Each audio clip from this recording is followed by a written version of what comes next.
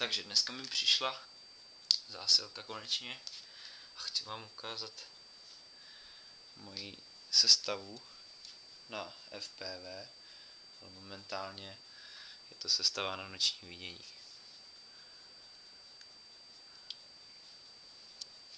Toto je kamerka, je to sice velká kamerka, tady mám menší kamerku, která funguje úplně stejně, a tato má obrovskou výhodu v tom, že je vodotěsná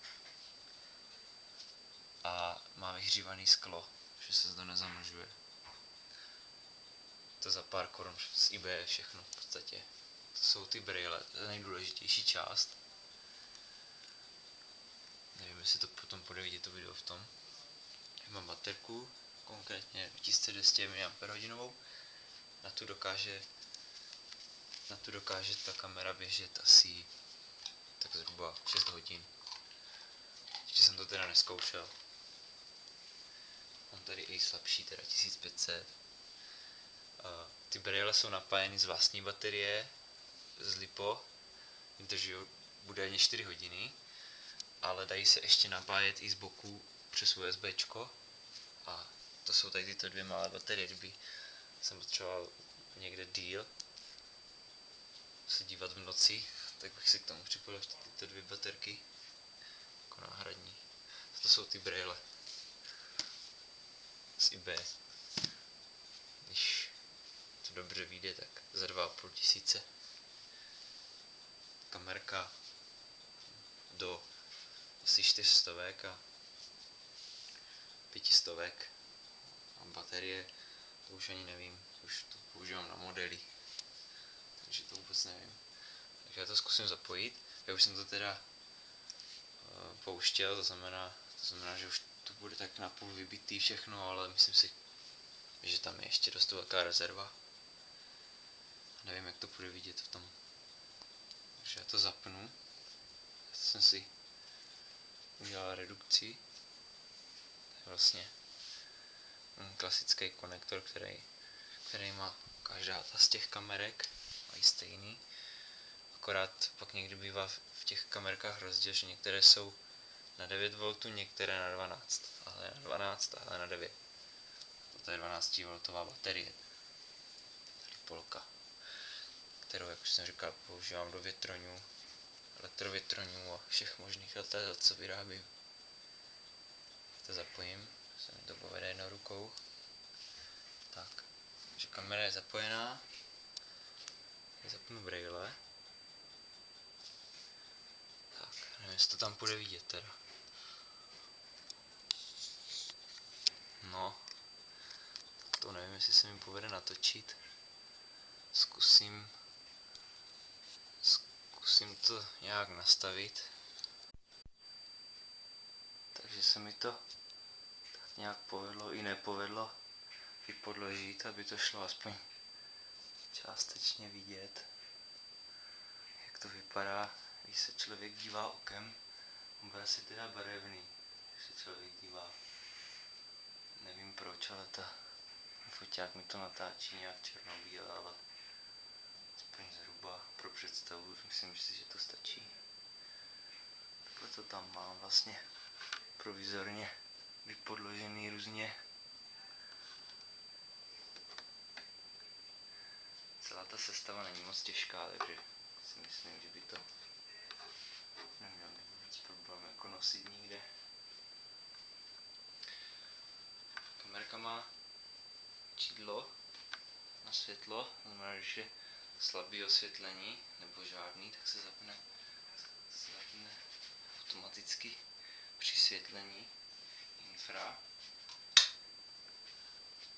Můžeme teďka vidět. Tak teď zkusím to nějak zaostřit. Rybinko.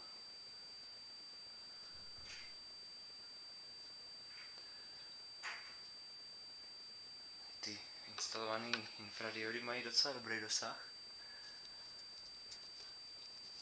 Zkoušel jsem to tady jenom z balkonu zatím teda, tak těch 10-15 metrů.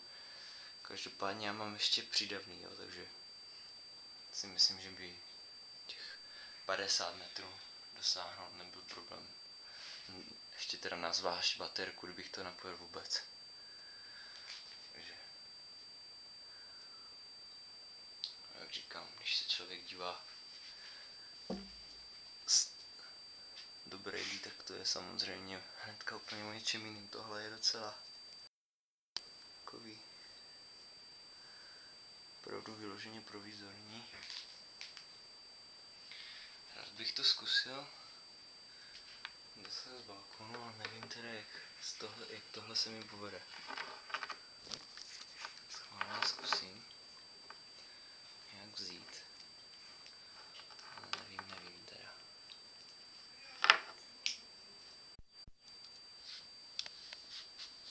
Tak, třeba se mi aj povede otevřít balkon. No teda baterka už je docela vybitá.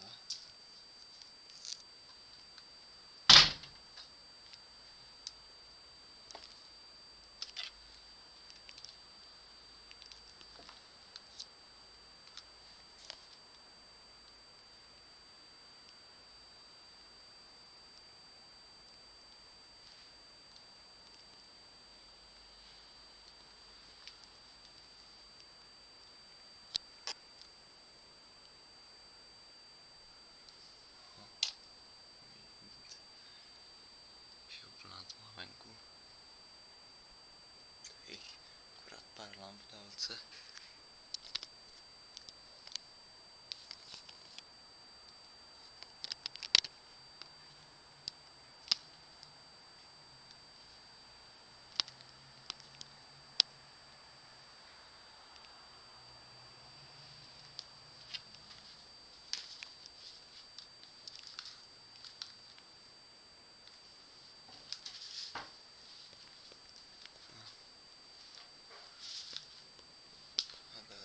Právě se rozsvítí světlo.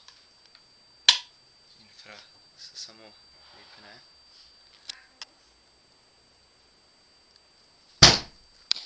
A v podstatě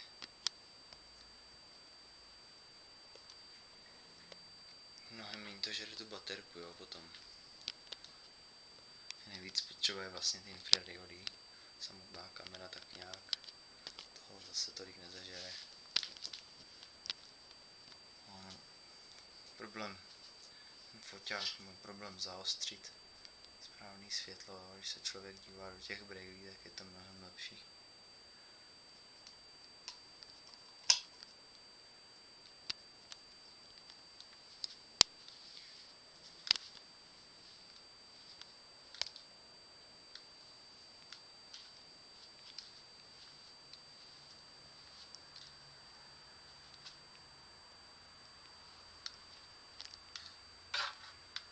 Lvinko.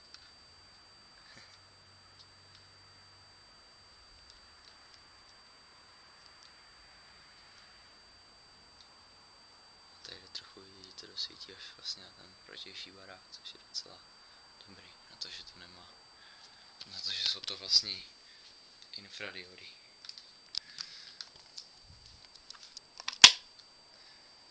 No, že asi tak je všechno vlastně, co držím v ruce.